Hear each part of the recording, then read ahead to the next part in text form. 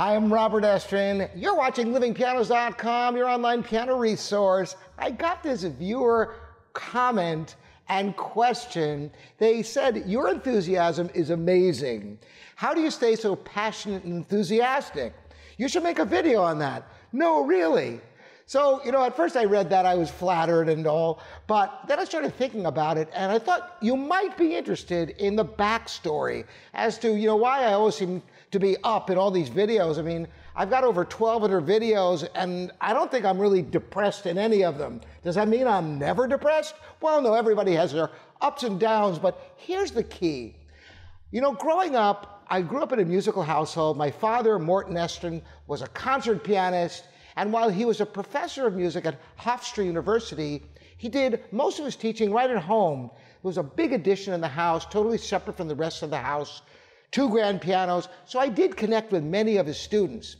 But, truth be known, my friends couldn't care less about Bach and Beethoven, Mozart and Chopin. That stuff was kind of like, not cool, right? And so, I would play a couple of popular things, but it wasn't really my idiom. I didn't listen incessantly to rock music. There were some that I really enjoyed, but, my whole persona, my life was classical music. So after all these years, to find people like you who are watching this right now, who are enthusiastic about the piano and classical music the way I am, is actually thrilling.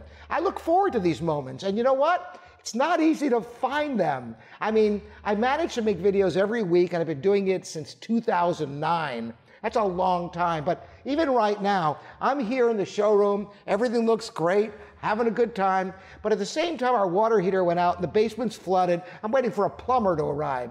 So, it's not all as rosy as you may think. But the bottom line is this.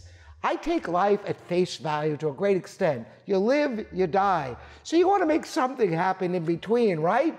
So that's why I make these videos, to be able to share what's important to me. And it really is thrilling to have people like you watch and care about classical music and the piano in the 21st century. It's not irrelevant, is it? I'd love to hear from you and your experiences with classical music as a child and growing up.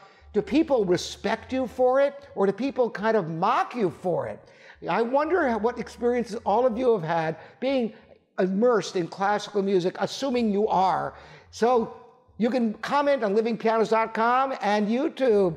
Thanks so much for the question, and I appreciate the support from all of you subscribers out there. See you next time.